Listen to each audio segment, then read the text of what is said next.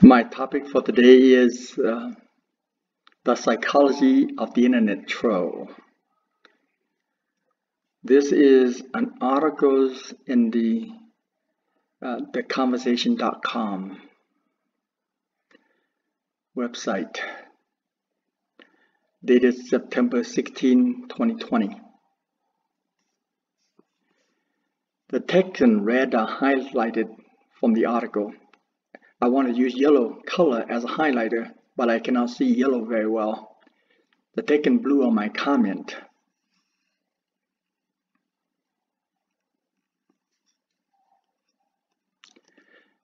I am going to read the definition of a troll, then I will see if I have the characteristic of a troll. There are many different kinds of troll. Some troll want to get a laugh. Troll just want to have fun. Some troll want to cyberbully other people. Trolls are antisocial. Troll want to irritate people. Some lies to people. Some want to mislead people. Some like to deceive people. Some think they themselves as a great actor.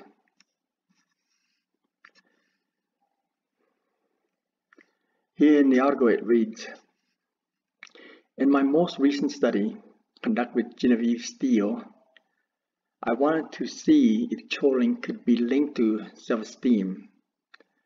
Do people troll because they have low self-worth? What is trolling? In scientific literature, internet trolling is defined as malicious online behavior characterized by aggressive and deliberate provocation of others. Troll seeks to provoke, upset, and harm others via inflammatory messages and posts. A troll is a person who starts arguments and upset people by posting in an online platform with intent to provoke readers into an emotional response. Many people may label my behavior as malicious, seeking to provoke, upset, and harm others via inflammatory messages and posts. Internet troll is a person who deliberately attempts to create conflict and distress by communicating inflammatory, provocative, and menacing comments. He is antisocial and malicious. He creates harm and to distress the victim. He hides behind anonymity. He is a sadistic, antisocial psychopath. He lacks empathy. He lacks the ability to feel how someone would feel. He knows no remorse. He shows no remorse when he hurts someone's feelings. Trolling can refer to a variety of online behavior. In some circumstances, the intent of the trolling behavior may even be to amuse and entertain.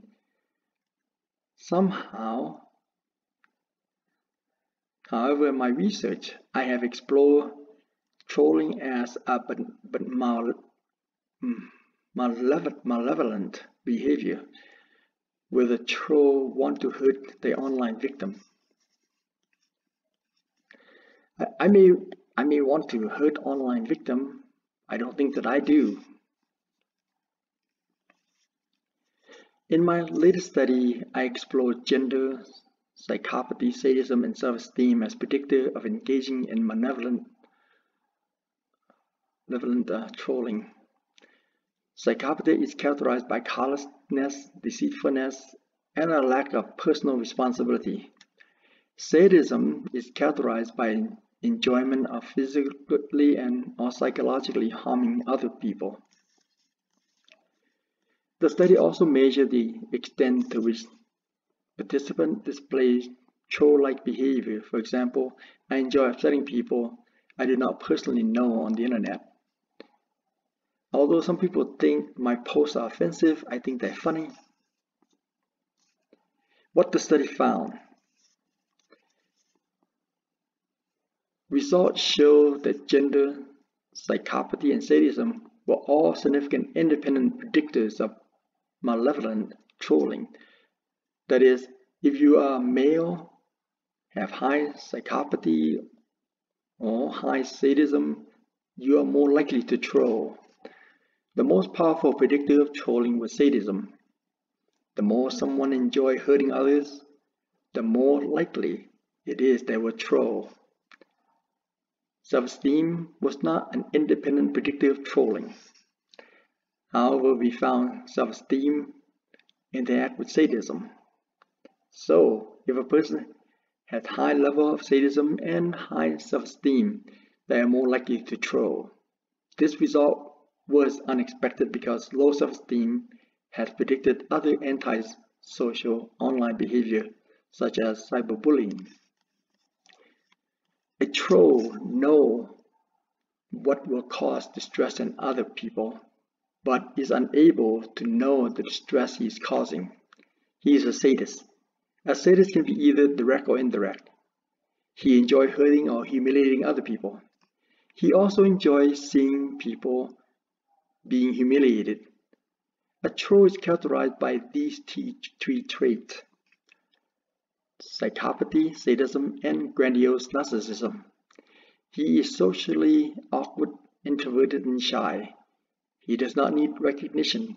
He enjoys causing social mayhem. Some men just want to see the world burn. First, based on the result of psychopathy and sadism, we understand the internet troll as someone who is callous, lacks a sense of personal responsibility, and enjoys causing others harm. The significance of psychopathy in the result also indicates trolls have an empathy deficit, particularly when it comes to the ability to experience and internalize other people's emotion.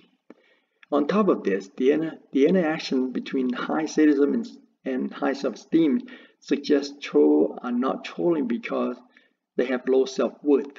In fact, this is quite the opposite. The more someone enjoys hurting others, the better they feel about themselves, the more likely they are to troll. Unfortunately, the psychological profile of an internet troll means you will not get far appealing to the sense of humanity.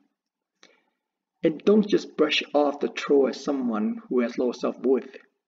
Their character is far more complex, which makes managing the behavior all the more challenging.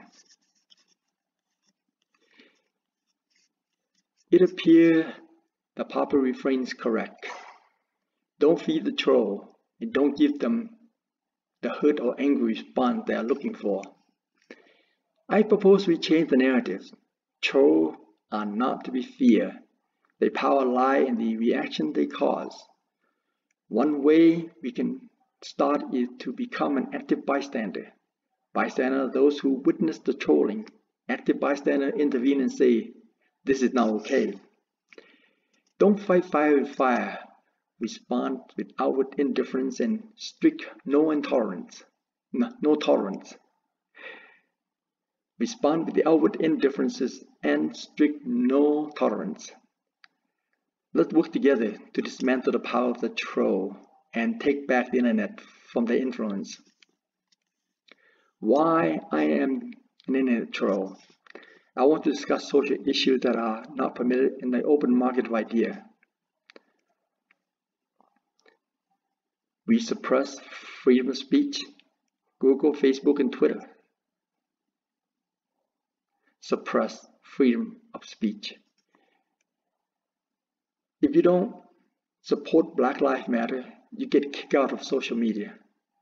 If you don't support critical race theory, the left will shut you down.